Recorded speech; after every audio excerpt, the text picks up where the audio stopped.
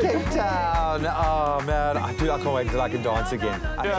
I'm doing my rehab. I'm getting there, man. I'm getting there. I can't wait to move again. But you want to stick around? Of course, our Friday dance is going to be a Jerusalem special a little bit later.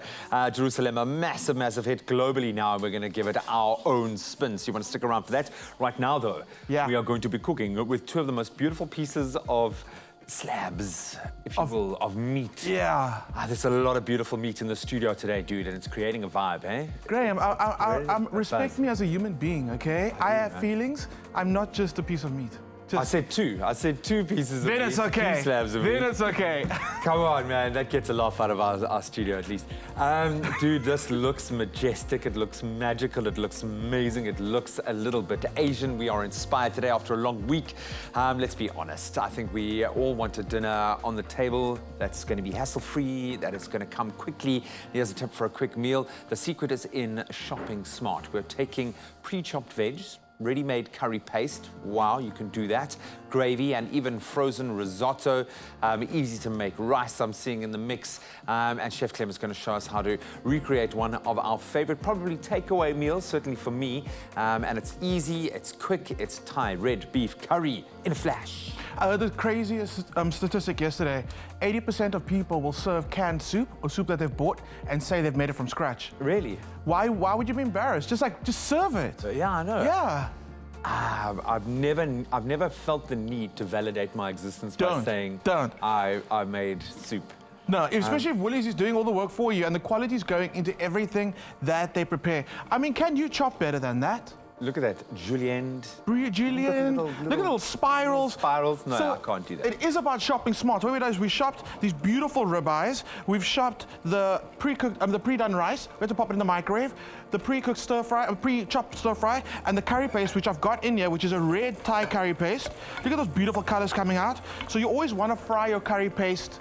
Get those flavors are kind of toasted. It brings out so much more of that flavor. So I'm going to let that continue frying away. Then let's talk about the steak. So these are beautiful, beautiful, beautiful ribeyes. Look at the marbling. Look at that marbling, yeah. And can you kind of see the shimmer that's on the steak? That's because I seasoned it with salt ahead of time. Do you realize you've changed my life, eh? With this pre-seasoning of steaks, of meat in general, but of steaks in particular, dude. You have changed restaurant quality now, every day. And it's just because you season it ahead of time. Not that I'm eating steak every day. I mean, why not? Why not? And no, Lindsay the other day was like, this is better than any steak I've ever eaten in a restaurant. Because, I mean, that little shimmer that's on the top there, it almost feels kind of slimy, but that's actually what gives you that crust as soon as it hits the heat. That lovely layer. Oh, beautiful layer. So, I've got a little gas grill over here. You can do this over the braai. You can do it in the pan. I've got a lot of pans going right now. But doing it over a grill is really great because you get those charred lines. It's called the Maillard reaction. It's where the sugars in the meat caramelize and it accentuates the meaty flavor. Maillard. Funny story behind it, the viewers don't know this. As soon as I put the steak on the grill, Ryle walked past and he stopped.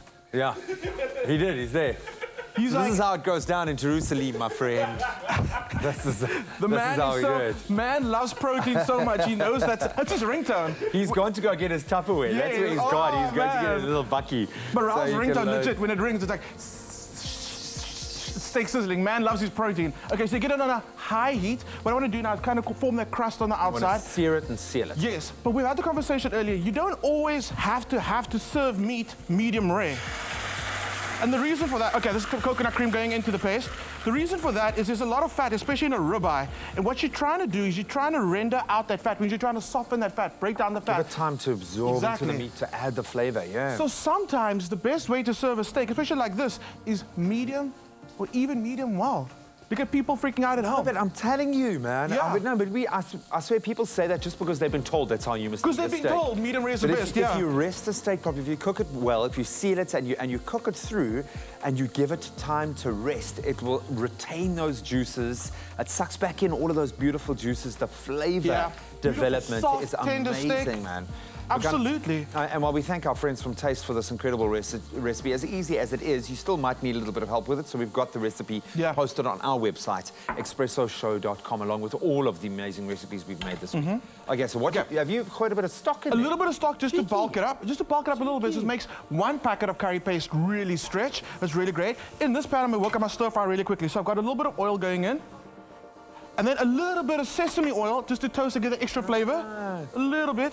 And then all I gotta do is hit the veggies in there. And I don't want to cook it too long. I want to keep the crunch. I want to play around with the textures that we've got. So like I said, pre-done stir-fry mix. Get it in the wok. Get it in the wok, get it in your pan. And you want a kind of a hot pan with hot oil when you stir fry. You don't want to give the opportunity for the oil to be absorbed into the vegetables and flash fry. So that way it's really healthy and you retain, I think, that crunch and the vibrancy of the veg. And if it chars slightly, extra flavor. Perfect. So just get it in there, give it a little toss, so you coat it in that oil. Super simple. And this is not going to take longer than a minute. You really want to lock in all that flavor. You don't need to cook these things through. Like you say, it's just more for the flavor development. You want to see it in those flavors. How are those steaks looking? You can see we've got those char lines. I really want South Africa to char their meat more. Like golden brown, like proper, like dark brown. That's when you get that flavor coming through. If you've listened to me once this week, this whole week, if you only retain one piece of information, seal your steaks, guys. You've got a flavor. Take those steaks out of the fridge 2-3 hours beforehand. Season. When you think you've seasoned enough, season some more. Do it, please. And then let them rest. Yeah. Even there's something about that oxidizing of the meat, like it loses that metallic flavor of the that blood-like flavor. Excuse the to get gory in the details, but it makes all the difference. Okay, so you've tossed those guys. You've literally flash fried them. Look how bright the colors are still. You can almost see the crunch on the veggies. Yeah. So that goes down with a beautiful rice. Like I said, we haven't had to make the rice. We literally just popped it into the microwave to heat it through. Our sauce is looking beautiful. You want to finish that sauce off with a little bit of lime, a little squeeze of lime, just to brighten everything up. I just want to say, Ryle, we almost finished, bro. If you want to bring your Tupperware. He knows. Oh, really, boys? I got the Tupperware. In the background. Okay. Thank you. So we got our steak, and also when the steak comes off the grill, it has to rest for like 5 minutes, just to give those juices a chance to kind of like redistribute through the steak. So to give it just like 5 minutes, cover it with foil if you are worried that it's going to get cold, but it is quite cold outside. Oh, this is so beautiful. That looks lovely, guy. Wow. It's all about the meat today. That nyama party we're going to have a little later as well. Oh, yes, that looks beautiful. A little bit of that curry sauce. Look at that. I've been sitting and smelling that curry sauce for the last 20 minutes, and it is beautiful. It's good, it's good. Let's just check on our steak one more time. Yeah, it's fine. Turn it over. You got that flavor in there. Ryle's going to be one happy guy today. I mean, this is going to have to go far.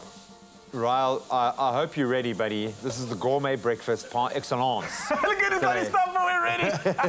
And, I wasn't kidding, man. That's literally going to get his Tupperware. This is the easiest way. I say you can get dinner on the table in 15 minutes. Less. Or even You've done it in 5, my friend. Yeah, You've done it in 5. Yeah. But now you want that steak to rest, so that'll add an extra. So you've had a week. It's been a long week. Get home, make this, sit on your couch, just chill out.